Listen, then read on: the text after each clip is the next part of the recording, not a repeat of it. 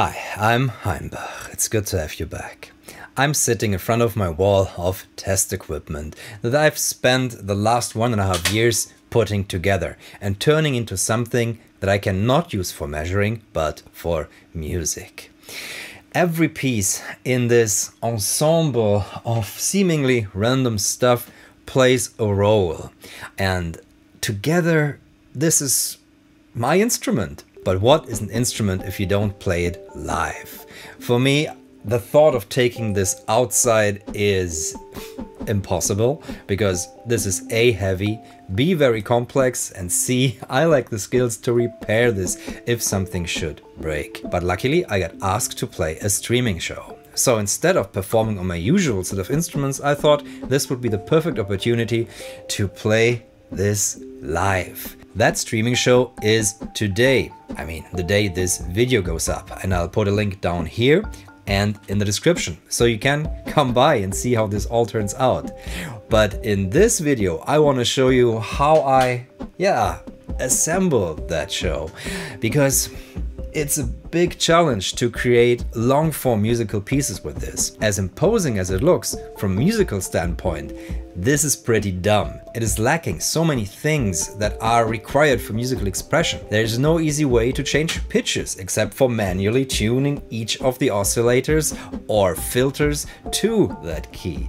There is no way to create sudden shifts of everything or breaks. It is musical as immovable as it physically is. I'm feeling giddy, if that's the word for anxious and excited at the same time, about trying this out with the wall. But now it's time to start patching this. This HP 1881A rate generator is the master clock for everything, because it won't accept a clock from the outside, but it runs this very nice word generator. So if I want to use this word generator, I need to use this as the main master clock. I've had it already distributed to the Booger before here, which I made a video on, which is probably the best of all these clock generators. But now I've installed this one up top here. So this has a clock in and it should accept the HP master clock with no problem. But still, I have to figure out the whole signal path for that. So there are 3 word generators for the rhythm, and this programmierbare impulse generator, which I mostly use for tiny clicks and cuts, because it's kind of unpredictable how you can program that. It does weird stuff, because it's all in milliseconds and you can turn on and off all these steps. It's fascinating. Now, what do all these trigger generators actually trigger? They trigger filters. Here's a set of Model 189 selective amplifiers, which are multimode filters, and these are exactly the same one as in the magical ARP 2500. They sound identical because these are the same circuits adapted by the designer for use in the ARP 2500. For wooden clicks, I love using the series of Brüel & bandpass filters down here to that side. They just sound very natural and are to me the classic sound of test equipment percussion. Hidden down here is the bass drum to end all other bass drums, the Rot & Schwarz UBM, which is mostly in that duty in my studio. The next thing that I like to ping are lock-in amplifiers, and these were made to find out the tiniest signal in the harshest noise. But since they are at heart bandpass filters, you can ping them, and they sound glorious. My favorite ones are from Princeton Applied Research, and there's 1, 2,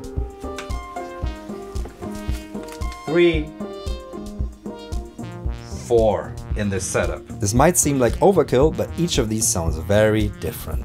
To get melodic patterns and arpeggios, I use this multiplexer, which is fed by 8 oscillators from various manufacturers. Hewlett-Packard function generators, Tektronix, WaveTech, and more WaveTech, and the big RC generator that is the basis for Fundamental, the plugin I developed together with Sonic Lab. Up top here are vacuum tube, saw and pulse generators, of which only 3 are working, but they are incredibly beautiful. And there's a full video on these if you're more interested. But these run directly into this mixer right next to that, because that is able to handle the 25 volts that these put out. They run into this variable filter for Krone and height, which is the smoothest filter I've ever heard. In the nuclear instrumentation modular, there's a bunch more stuff to process and modulate. There's, for example, this gate scanner, which works nice with the gated integrator and can even create melodies. And then there are these analog processors, which do math on a signal, on 2 to be exact. So you can take A and B, subtract them, add them, take the root out of that and add a filtering function. A nice way to turn a clean sine into something more raw. There's a dedicated test equipment mixer that was meant for microphone arrays, and that works wonders. It also has an MS-20-like filter. But else I use these little passive mixers by Omnitronic, which are basically just a pot in a box. These passive mixers run into the Tascam 424 4-track. There you can also add tape loops, which adds a new layer to the whole sound. Because once you sample the test equipment or the tape loops, it gets a very distinct and different texture.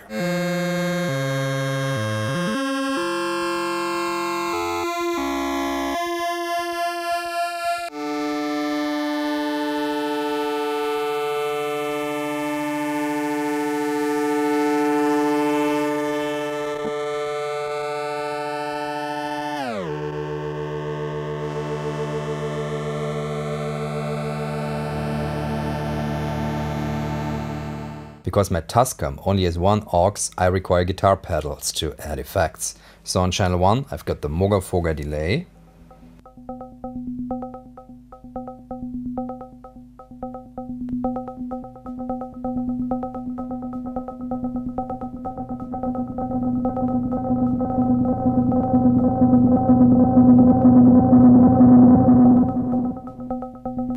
That's a pretty dark but nice delay. Then on mix 2 I've got the AMA by AC Noises, which is a reverb and bit crusher.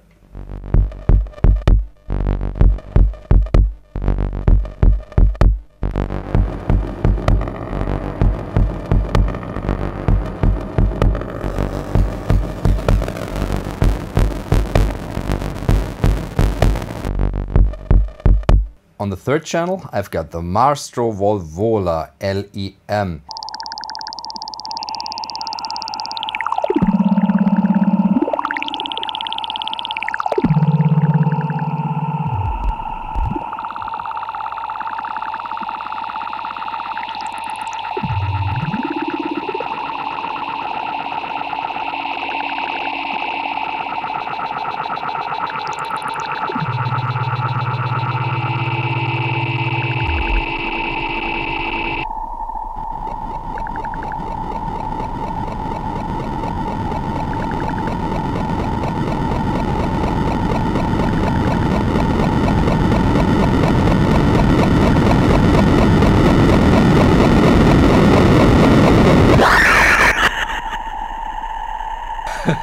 This really adds to the underwater feeling that you get when pinging these row of Brühl and Kier bandpass filters. On row 4, which comes straight from the multiplexer, I use the warped vinyl.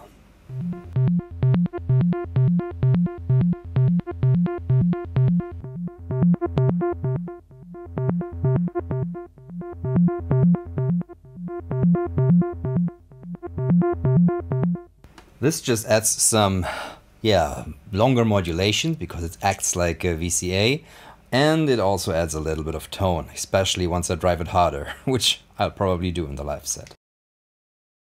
I spent all night trying to figure out the signal path, and it worked out quite well. Now I use the Wavetech up here as the master clock, and it turns out that does work. So this HP word generator accepts a peculiar clock. It needs to be a certain way and then it will trigger. So now all of these are on the same clock. The biggest problem is that the UBM, the bass drum, is doing double triggers. So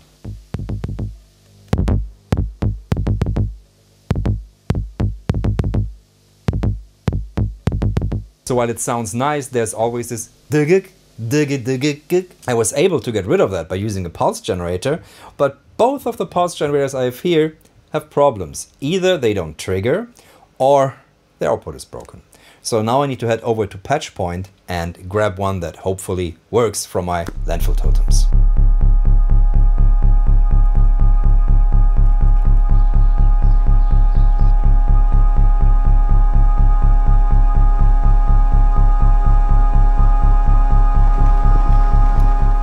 I brought this HP with me and this PG508 from Tektronix. I have 3 of those, 2 don't work, but I got them cheaply at least. So I know this one makes sound, I hope it will sync. Oh, it triggers! I got a working one! So by changing the wave of the pulse generator, I can now adjust the sound of the bass drum.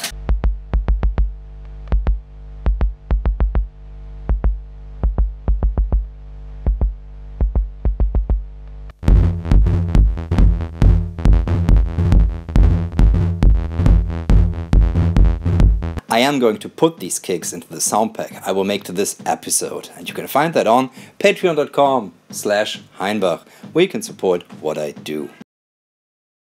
Those bass drums gave me an idea about how I want the set to be. I really want it to be more in the style of my record Impulse Generator. Pretty hard and pure test equipment techno. So it's different from any other live performance I've ever done so far. I assembled this Tektronix TM500 rack with 3 oscillators and 1 bandpass filter. And I'm going to combine this with this Fostex X28H 4-track. There is a loop playing already in here from a track that I did called Desktop Orchestra. And I'm basically remixing it.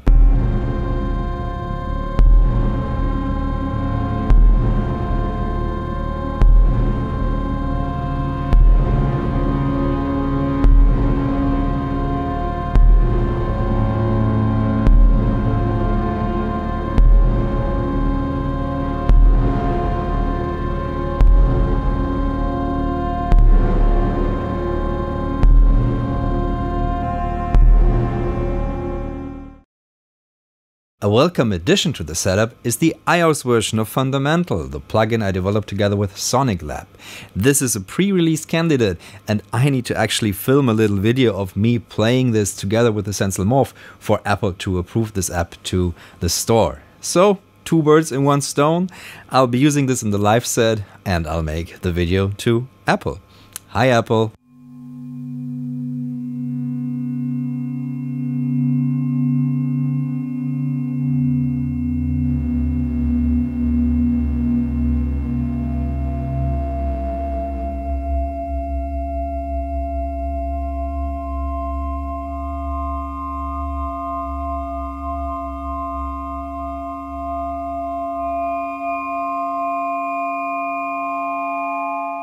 It's the morning of the day of the performance, and last night I rehearsed with this and tried to see where it can go. I honestly think I've got 20 minutes of music that I know what I'm doing, and from then on it will be free in an experiment, which is a scary thought because usually I like to really know how to play my instruments before I go out live with them.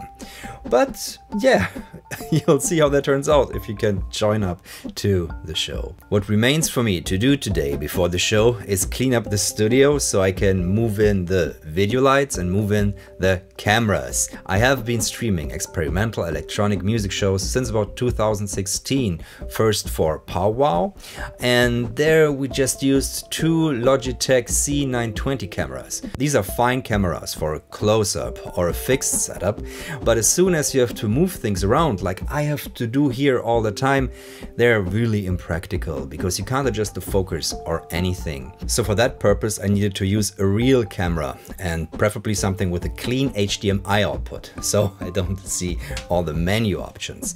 And luckily the GH5 that I bought to film these videos, has that option. I only needed a relatively cheap Elgato cam capture and I could use the GH5 as my main camera. The main problem then became syncing up the audio and the cameras, because the webcam has a different delay to a camera that runs via an HDMI in. And then of course your audio has a different delay. It was not always as simple as using OBS and then going to YouTube. For the collaborative streams I do, like single mode synthesis, I use StreamYard. So any solution that I came up with had to work across all these platforms. And as far as I know, today the stream is on Zoom, and it completely messed up my head trying to figure out a reliable 2-camera setup that will work in any of these circumstances. What made matters worse for me was using a MacBook that runs on Catalina, and OBS and Catalina don't really get along really well.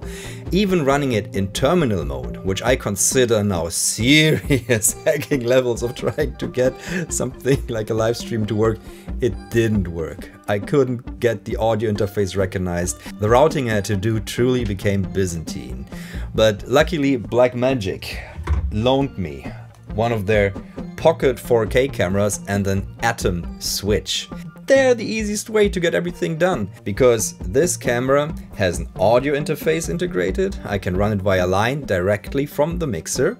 So this is my main camera, which I use for my face and the audio. The Atem switch connects via USB, so I can use it as a webcam. So I've got audio and video together, so there's no more adjusting of anything. I can do switching, inserting overlays and fading, all with the Atem Mini, so I don't have to use OBS for that. And the nice thing is the controller software allows me to grade this. But one thing that I'm definitely missing from the Mini is automatic or timed switching. Or maybe even some kind of artificial intelligence approach, detecting if there's movement on, let's go there, and have that kind of weighted.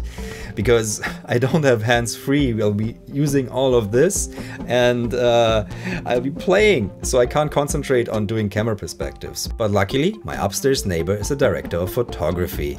Julia Moser also made the beautiful video to light splitting that you can check out here. He will bring a third camera and operate the Atem. I'm going to rehearse a bit more and then it's time to get the studio ready.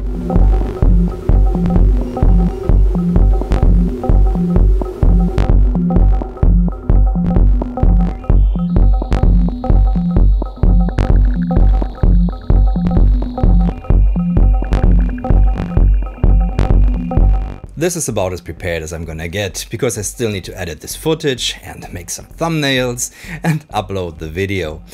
I hope we'll see each other on the stream, or I think it will be archived later, and I'm also very curious how many of you show actually up, because I've never done a pay-per-view stream before, and I wonder if it's something that can help musicians make a living in these tiring times, because it's not like you are doing a show where you're playing the same material every night, which is basically the model of music. You create a piece and then you play that in many different countries and you get, yeah, this very unique experience. And trying to do something new for every live stream that I do, that's a probably bad return on investment. But it's fun to do, and I wish I could sit at the merch table with you and flog some of my lovely t-shirts, but at least you can get them via the Teespring link below. That's it for this video. If you have any questions, do leave in the comments below or visit the subreddit. Thank you all for watching, and I'll be seeing you in the next one. Bye.